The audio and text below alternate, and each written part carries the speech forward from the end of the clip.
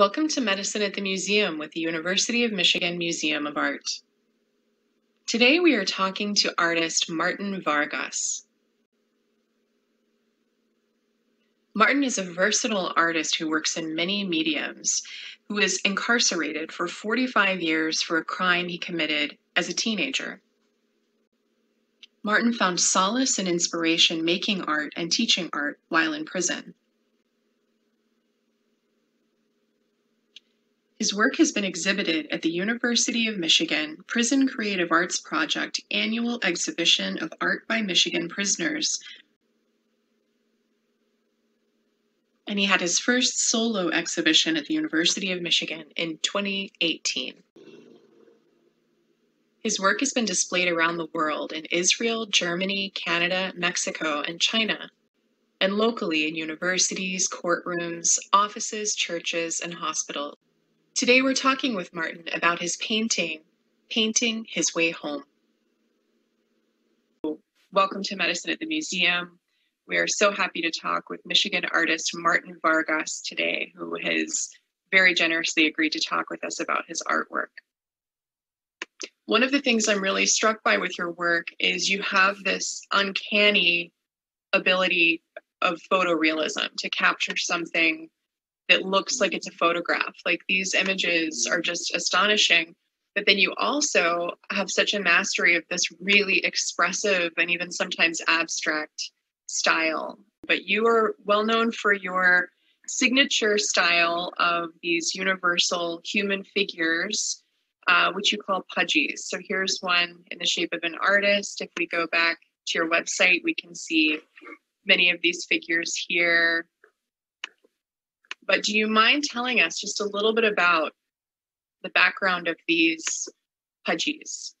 Oh, there was a relief organization, a fundraising. They had a fundraising going on for people who were in desperate need of assistance in El Salvador and Honduras, who suffered from a Hurricane Mitch, in I think it was late 90s. They approached me and asked me if I could donate a painting or two to them so that they can raise funds. And I said, sure, I could do that. But I didn't know exactly what they wanted, because they said just anything will do.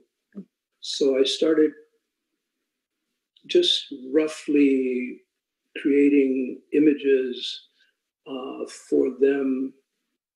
And I ended up with about 40 sketches, really rough, rudimentary figures in, brightly colored backgrounds to symbolize rebirth for them.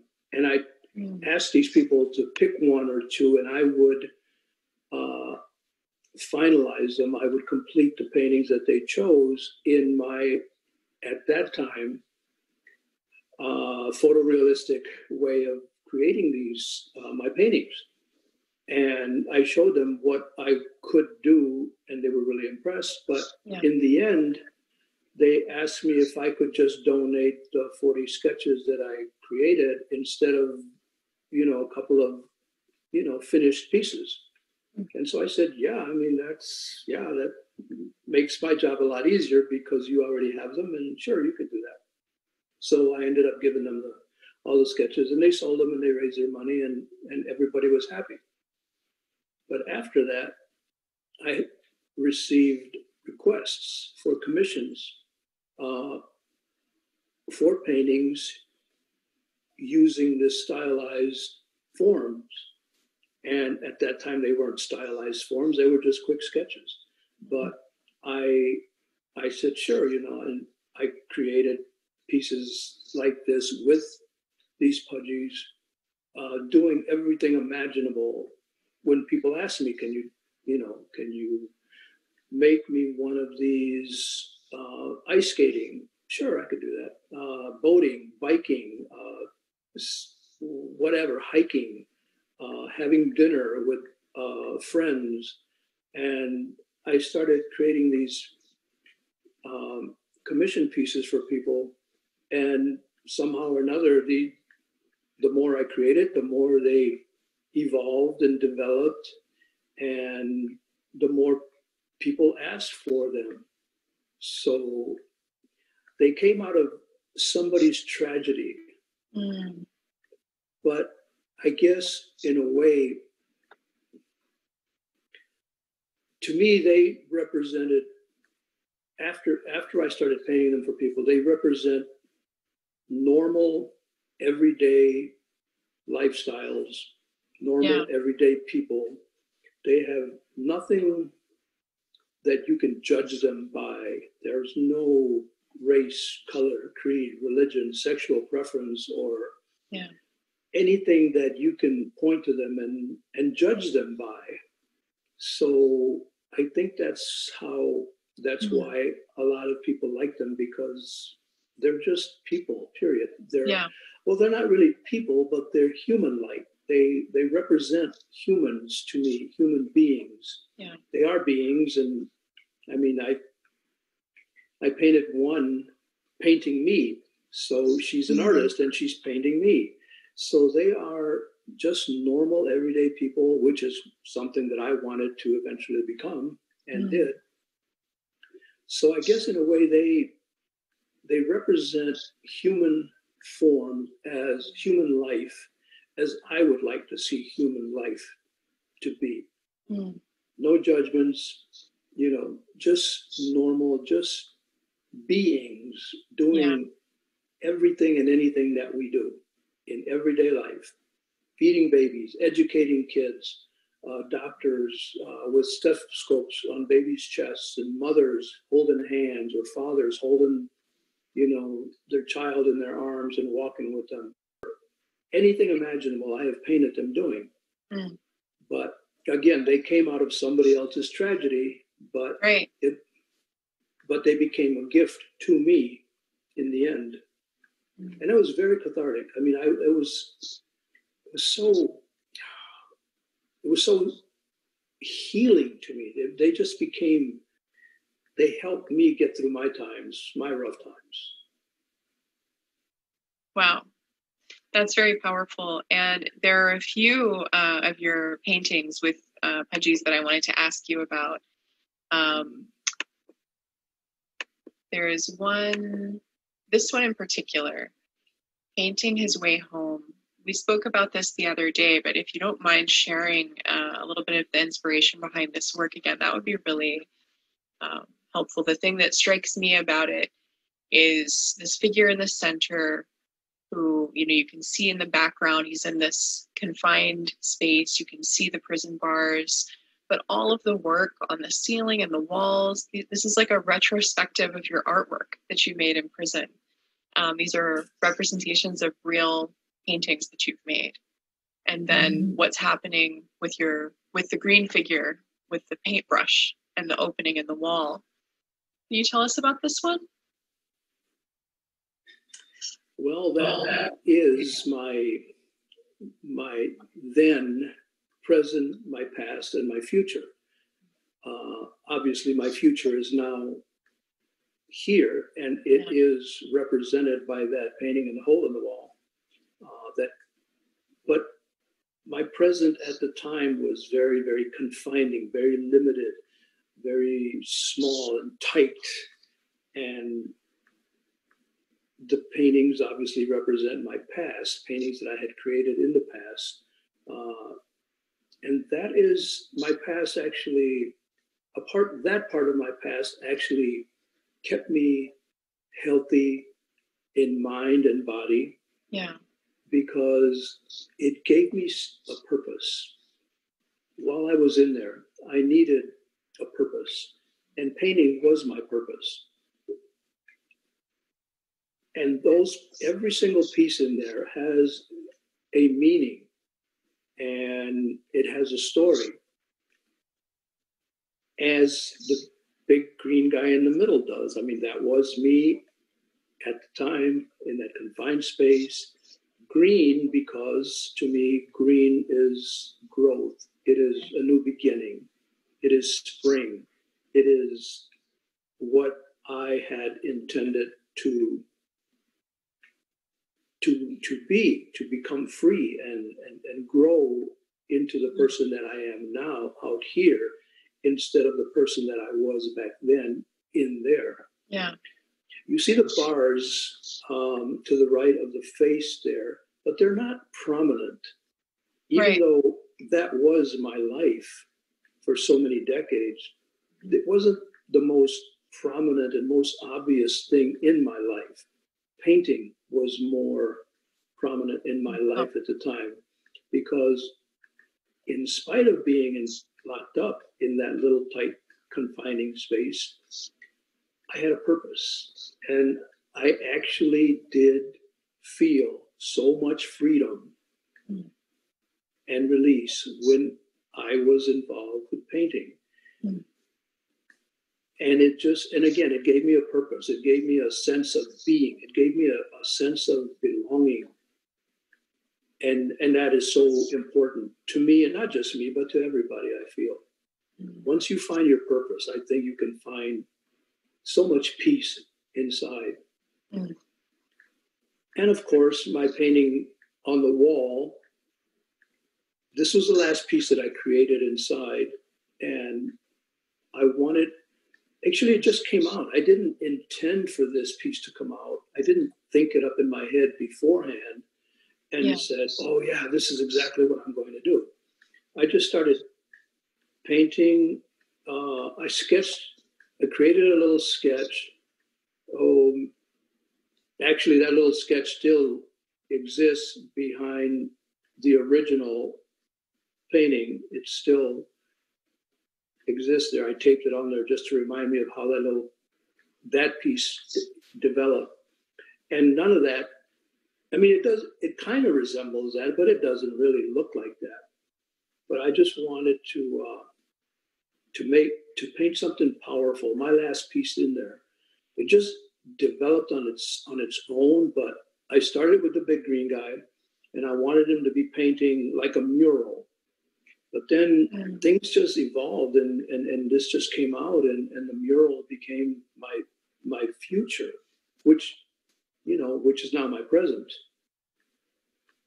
It strikes me, looking at it with you today, that there's almost a birth. You've talked about rebirth in the green, but there's something about like the tight space and then the creation of this opening that you're literally looking out onto your new life here and creating the doorway to that through your artwork, which is really powerful. Yes. Yeah. And as I said, prison was not my most prominent the feature in there. And if you notice that hole in the wall, that painting, that mural on the wall, is actually twice as big as the bars in the background. Because to me, that was, where I was going meant, so much more than where I was at the time. And you did so much, I know that you were teaching art, you were tutoring art, you had your own art practice every day that you were doing, and you even exhibited your art while you were still inside, which is incredible. I know we at the University of Michigan have been so happy to, be able to enjoy your art for so many years. You participated with the Prison Creative Arts Project's annual exhibit of art that's made by Michigan prisoners. And then once getting out, you've continued to exhibit your work, and it's been displayed all over the country and all over the world. One of your paintings that we talked about previously, this one, I love this painting. So Making Medicine, to me, this is also, it has some similarities to the image that we just looked at, in that it's somewhat of a confined space. Not quite as tight, but you can see this opening in the background, and in that opening you can see that green life happening. But then there's this figure in the center. Can you tell us what this figure is doing and what they represent? Well, the figure, and it's funny. No, it's not funny. It's cool that you mentioned that it's not a tight space, but it's isolated. It's an isolated space, similar to prisons, But even though it's isolated, there's still freedom.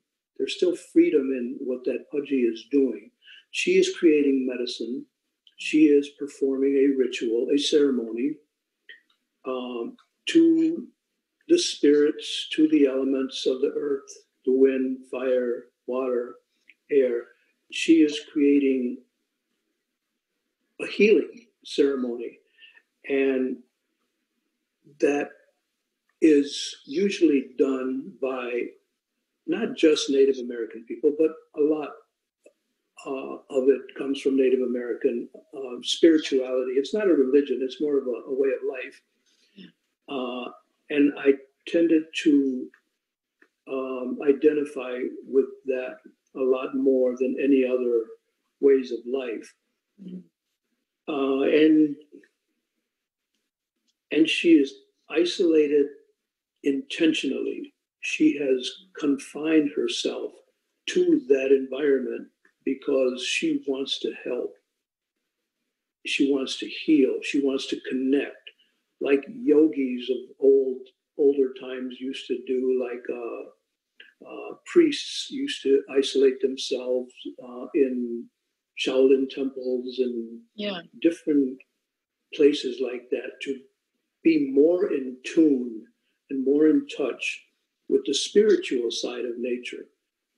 And that's what this Pudgy is doing, connecting with the elements, connecting with the spirituality of the universe. And she is creating medicine. She's making medicine for the world, not just for herself. It's never selfish. When you make medicine like that, it's never for you personally. It's for others. And I see also that there is art on the walls inside the cave. Yeah, so many people have identified in so many places cave dwellings that have art inside them. I mean, art goes back as far back as life goes back. Yeah. There have been artists that have painted on walls, they have painted on themselves, whether it's handprints, whether it's symbols that they believe in to be powerful, whether it's representations of the animals that exist in their environment. There have been artists since the beginning of time. And I just wanted to show that art is not something new. It's universal, first of all. Yeah. And it's been around forever, and it's healed people. Yes. Because it gives them a sense of purpose, it gives them something to do, and it also teaches people. So it's not just healing, but it's also instructional. It's instructive. It's very, very educational. And we see that so many times. People nowadays are making big discoveries. We found pieces of art in shipwrecks. Right. We found pieces of art in caves, and what do these pieces of art tell us about the people that created them? The endless stories, the endless possibilities that have been created by the creation of art. So art is so very powerful. It's such a bridge of connection too, that you can, whether we're looking at art that's from thousands of years ago or, from 2 minutes ago, that it's this tangible sensory experience that, invites us into the world of another person. And even if we think that our experiences are so radically different, there's something there that we're able to connect with, which is really, really intense. And in another one of your works, this one, let's see if we can get, I hate to go past any of these. I want to talk about all of them. We'll have to get together someday later. Yeah, that would be great. So this image has a very special story. And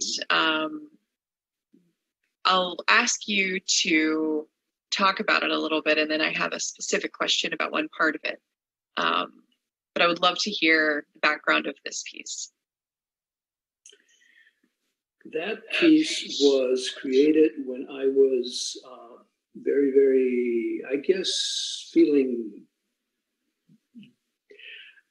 down, feeling negative, feeling angry, feeling depressed about where I was, and believing that I would never make it out here and I would never go home. And I just started putting, it's black and white, it's charcoal, and I just wanted to make it stark and dramatic and as real as I could imagine my journey to be at that time. It was confusing, it was chaotic, it was depressing as hell because it's seemingly no way out.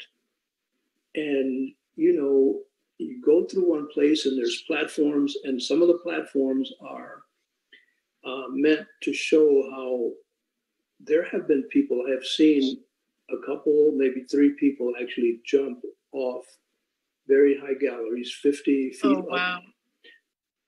And a couple of them did not die, but they wanted to kill themselves in the desperation that they felt throughout that journey that they were taking, similar to my journey, similar to many prisoners' journey.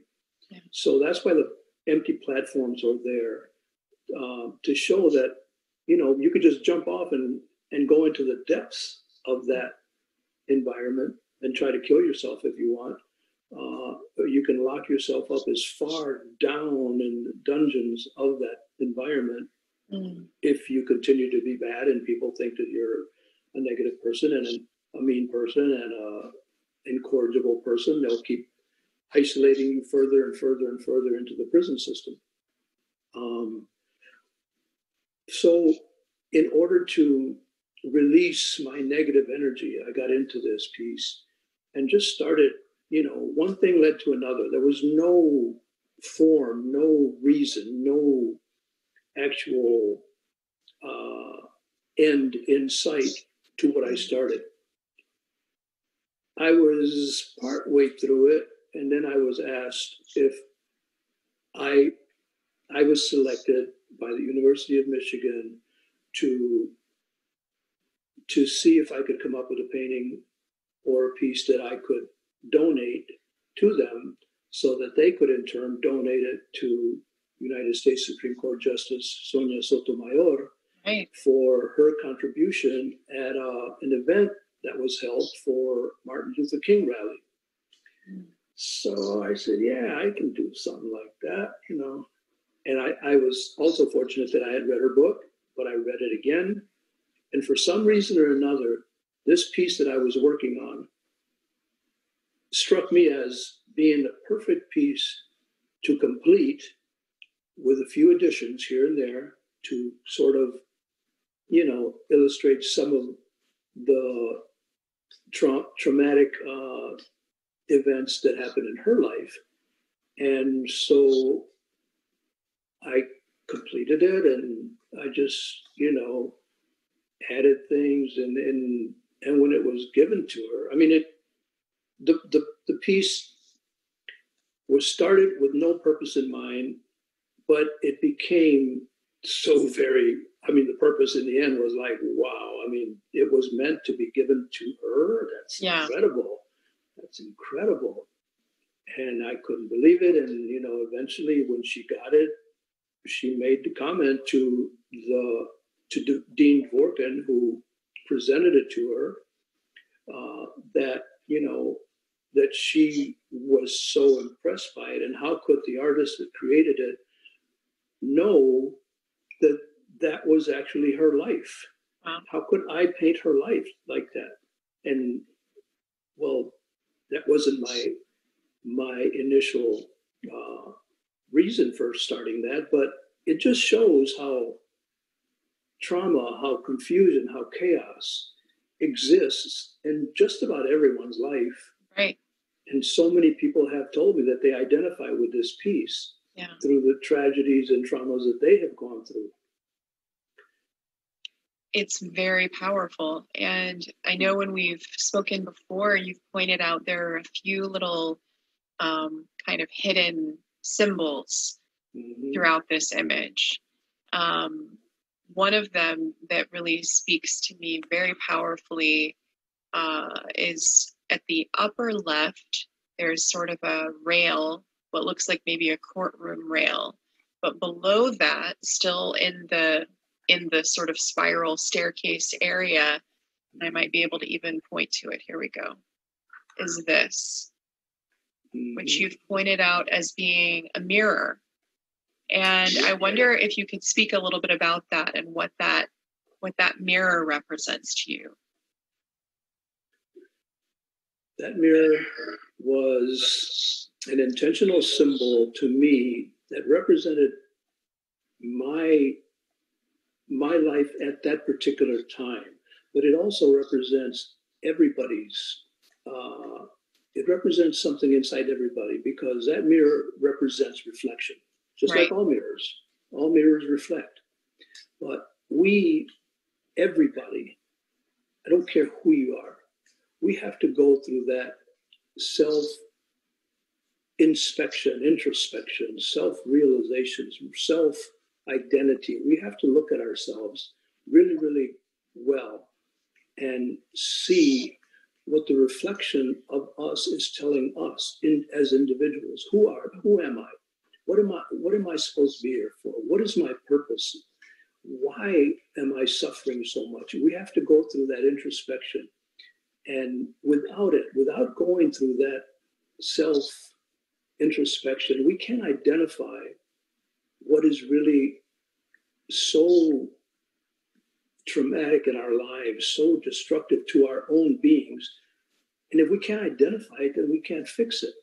Right. If we can name what it is that is destroying us individually, if it's drugs, if it's a bad relationship, if it's putting things off, just never finishing something, if it's worrying to death about everything, if it's fear, if it's being bullied, whatever it is that's really bothering us and we can't go ahead with our lives, if we think we're so overweight and we can't do anything about it, and we just pity ourselves, if we can't name that problem, we can never fix it. Right. So that mirror every single one of us has to go through that introspection point. If we don't do it and we're not honest with ourselves, we'll never get over our problems. Mm.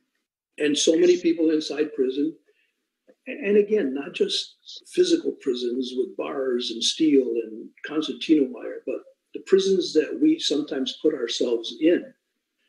Shame is a prison, feeling lonely all the time is a prison, feeling rejected and abused by everybody is a prison that we sometimes put ourselves in. But if we can't name that, then how can we get out of it? Wow. And it's interesting to me, the placement of that image, that it is so close to, I also kind of see that railing behind it. It looks like there's almost an open road. And, I can imagine that as a road that can either bring you into this maze where you feel trapped, or it can be the path out at the same time. But that there is this moment of self-reflection there. And there are so many other kind of vignettes throughout. And I can see in the upper right here, there's actually, a human figure who's moving through this space.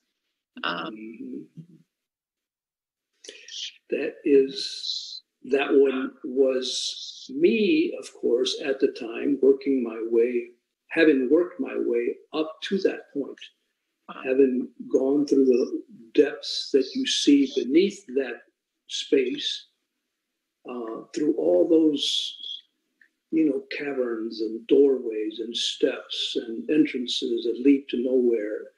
And I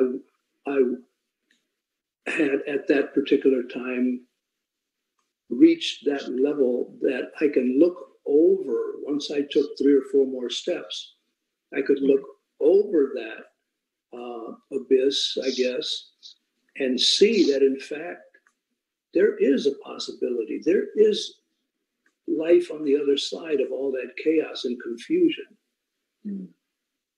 It's just, you have to take that journey. You have to walk it. You have to live it. You have to go through it before you can see that there is an end in sight. Yeah. You've talked about, you've used the word normal a few times about life on the outside. And I asked you, the first time we spoke, I asked you, you know, what did you want our audience to know about you as a person and as an artist? And I wonder how you would answer that today. Well, what I want people to know about me as an artist is that, you know, and about being normal is that, you know, normal is not an end all. It's not a definitive word. It doesn't mean, oh wow, now I'm normal, now I'm safe, I'm home safe now. Normal is just so many different things to so many different people. I see normal in just about everyone I meet out here. People wave to me when I'm walking down the street. I wave back to them. And it makes me feel so good that they do that, because inside prison, people just don't wave at you and say hello. Very seldom do people look you in the eye unless they're very close friends and they have something to say to you, because sometimes it's an offensive thing to just stare at somebody or look at somebody. People take it the wrong way. And out here, just talking to somebody in the store, or going shopping for groceries and having somebody say hello or how are you or good morning, or can you tell me where to find the milk, or where do you find the coffee, or whatever. You know, it's such a normal thing to do, but yeah, it's the normal thing to me about being an artist out here is that, well, first of all, that's a label that I give myself. Mm-hmm. That's who I identify myself as. When people ask me, what do you do? I tell them I'm an artist and this is what I do. And conversations start, and sometimes commissions develop as a result. Mm-hmm. But it is a label that I give myself. It's not a label that the Department of Corrections gave me. It's not a label that other prisoners have given me, or guards give me, or whoever. It is my label. It is my choice to call myself an artist. And I embrace it with a purpose and a love, because that is who I am. That is my identity. I couldn't do that before. But I mean, people associate titles with normalcy. Professors, assistant professors have those identities as well. That's how they identify themselves with it. This is who I am. Right. And that is good. That is great, because it shows you who you are. You have identified yourself. You have looked in that mirror, and you have found what it is that you are, the purpose in life. And just being normal, it's just, if I could find a license plate that says normal, I would buy that and put it on my car. That's great. There's another piece I'd like to ask you about, if you have another minute. This image, which I think is cut off a little bit, unfortunately, on my screen, but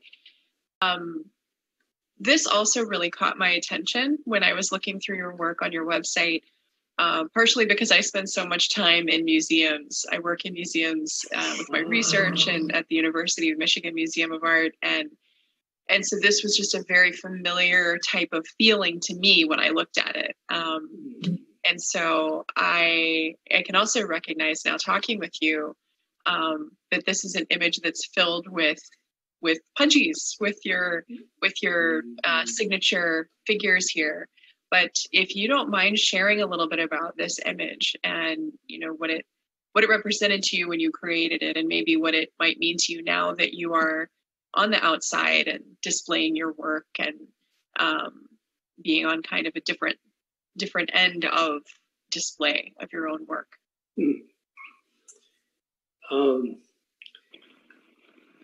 You know, you've you've been pointing out pieces that actually have been created because of my feelings of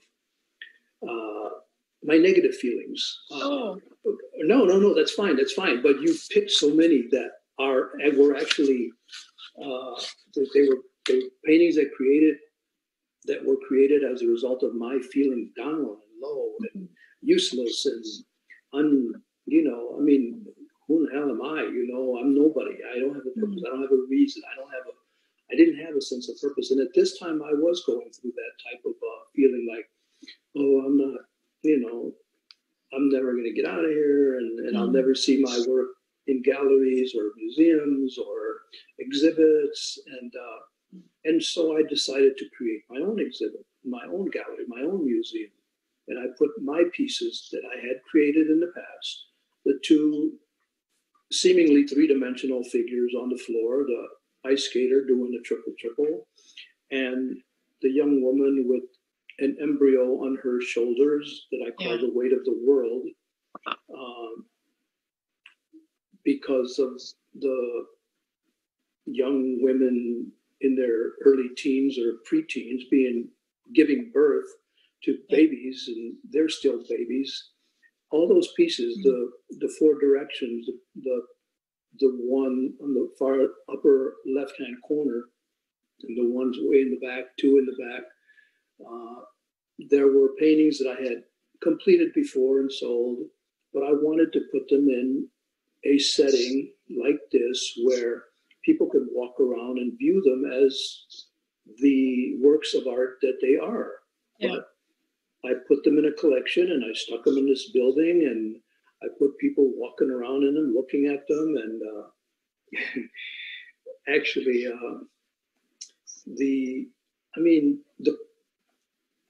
it was like, okay, I'm never going home, and I'm never going to see my works on exhibit in real life.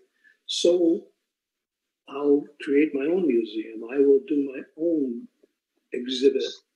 And this painting came out as a result of that. It was a dark moment in my life inside, and I wanted to create a dream of mine. And this was actually a dream. And in fact, I am in that painting as well. In the lower right-hand corner, you see a Pudgy, with a little child, a young child, and that Pudgy has a mustache. And that mustache, and that mustache is a symbol of me. So I put myself in the gallery, in the museum, and walking around in there, showing that I was out in this world as well. Yeah. Through my art, but now that I'm out here, and PCAP I've been working with PCAP since almost the first month that I have been out, and they have taken me into their family, and I am, this year I was, I guess nominated or voted or elected or asked to be a curator. And to be a part of this group that has been a part of my life for now 25, 26 years is an honor. But what it also does is, if you look at this painting, you see the paintings that are hanging on the wall. I never knew how to hang paintings on walls. I knew how to paint them, but I didn't know how to curate them. I didn't know how to hang them. I didn't know how to buy things. I mean, I just painted, period. Yeah. And somebody else was doing all the hard work of displaying them or putting them up somewhere. And I didn't know how hard that was until I came out here and I participated in activities that actually enabled me to hang a painting, to try to hold it in place while somebody else held the wire, or try to put the hooks in place, or get the wires to do, get the wire to put behind the painting so that it can hang. Yeah. And try to figure out, well, is this going on the left? Is it going on the right of this piece? Where should it go?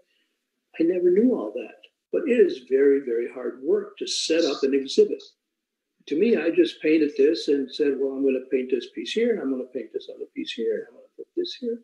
But it's hard work trying to put an exhibit together, trying to pick what pieces are going where and what looks good next to this.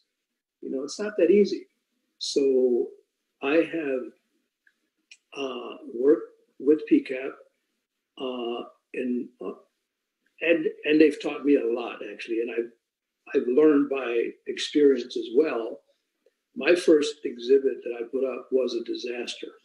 Pieces were falling off because I didn't have the proper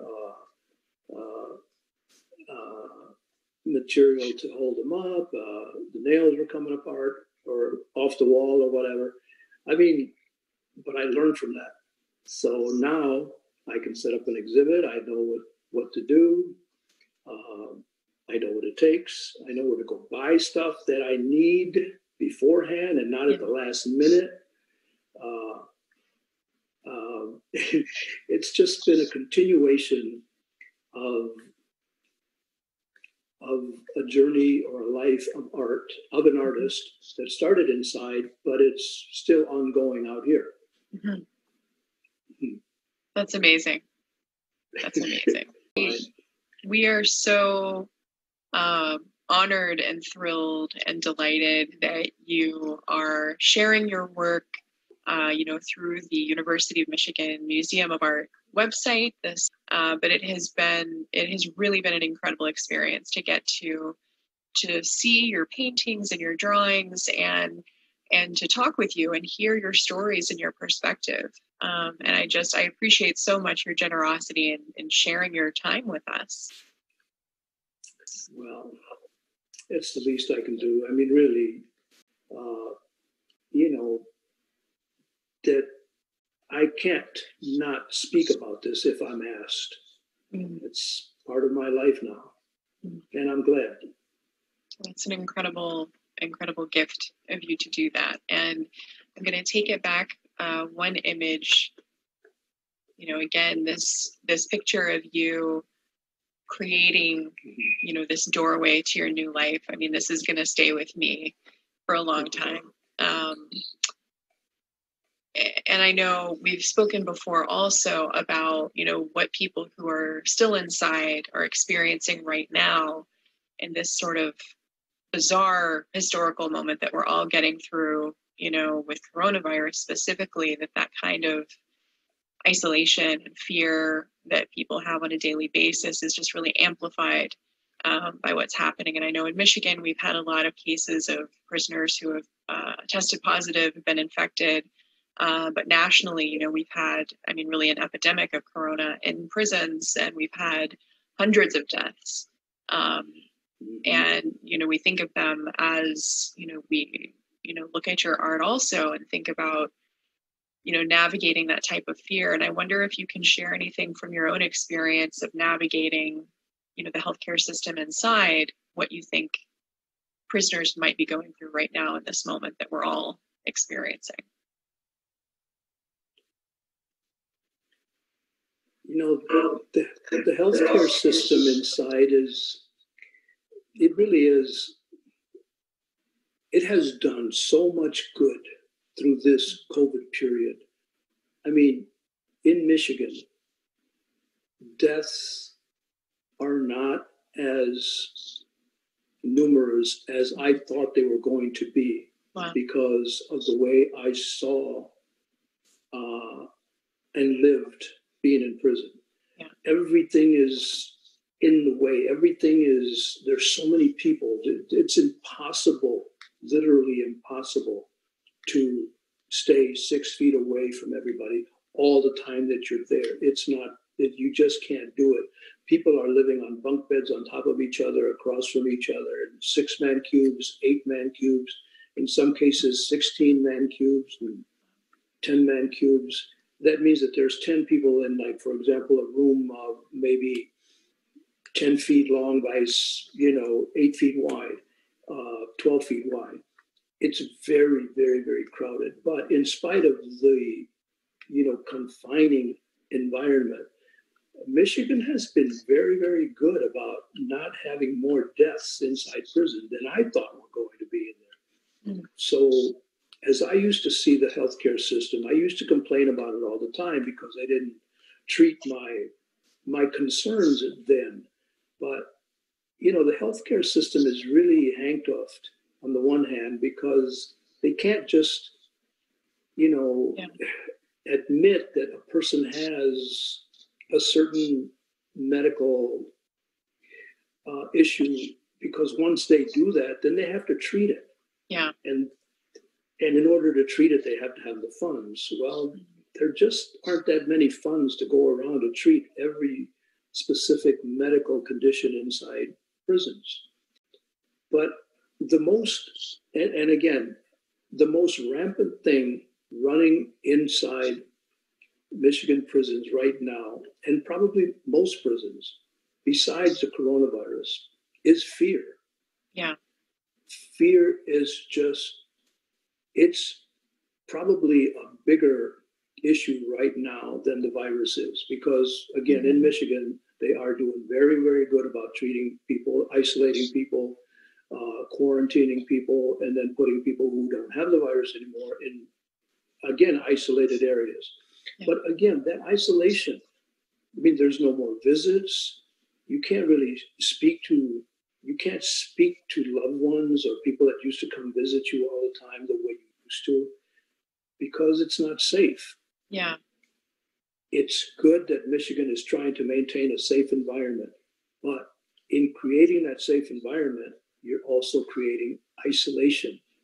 And that is just so ugly, because if you can't talk to people, then you talk to yourself and you come up with all kinds of scenarios that, and it's just scary. It's just, everything is fear, and isolation is magnified to the maximum.